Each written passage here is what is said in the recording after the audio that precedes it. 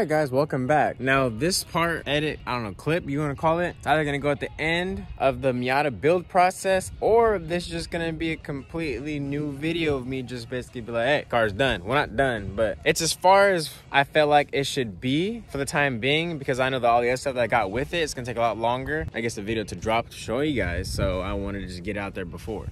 So instead of waiting a whole bunch of time for a whole reveal, let's just go ahead and do it today, or right now, I guess. But basically, so my 93 Miata, as you guys know, is wide-bodied. It was on coilovers, extremely stiff coils, and it was painted in my garage by my friend Jacob. And now, I recently did an air suspender setup for my boy Whitley, and instead of him paying me to do it, he gave me a trade. He gave me his old air suspension as well as old camber arm. So if you guys can kind of see where we're going with this, the Miata is now bagged. And she's right behind me. So let's go.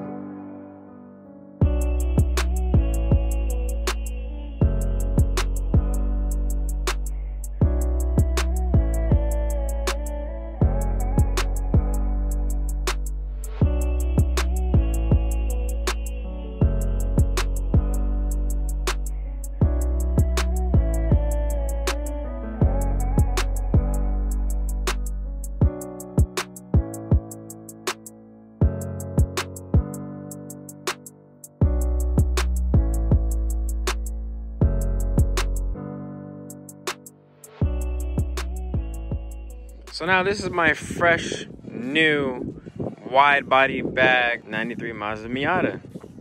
So as you guys can see, I got new halos up front. I do got the RGB halos now. So I do have them on a blue setting to match the paint.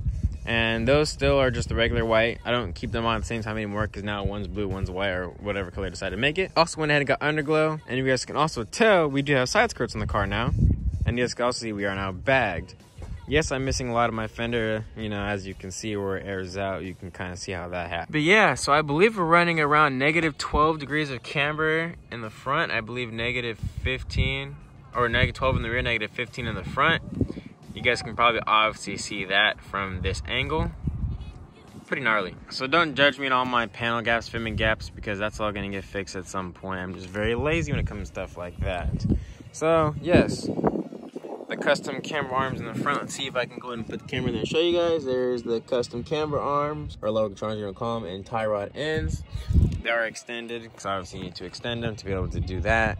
A little tilty boy. Oh yeah, went ahead and got this banner put on as well. Me and my boy Austin installed that. I think interior is fairly the same from what you guys have actually seen on the car. Did the new steering wheel, new shift knob, new shift boot. I almost said that wrong.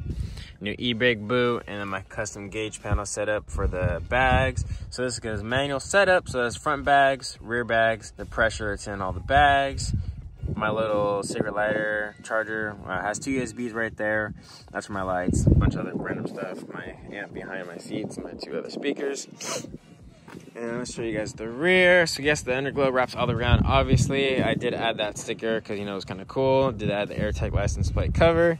And the rear lip. So I actually had this rear lip painted when we did the paint on the car. So I've had this painted lip sitting in my garage for over a year now. It's finally decided to throw it on the car. So that's that. Other than that, I got new corner markers because mine did break. Yes, this fender did crack even more, yes. New fender's probably gonna be in the making because pretty messed up, as you guys can see.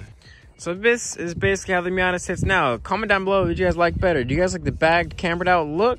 Or do you guys like the track stance that I had before? Other than that, that's basically gonna wrap up this video, clip, whatever it may be. So hopefully my boy Jacob, if you're watching this video, he will shoot a complete reveal video of the vehicle, all said and done. And the other couple other pieces that I do have, but if you guys not, okay. So I was interrupted while also having a speech impediment for some reason. I was having some speech impediment and my mom called. But anyways, back to what I was saying. So there's a bunch of other parts that I did not tell you guys that I have for the car that still need to get prepped and finished and then installed in the vehicle. So hopefully when that's all said and done, Jacob will be filming an actual 4K video, reveal video of the Miata.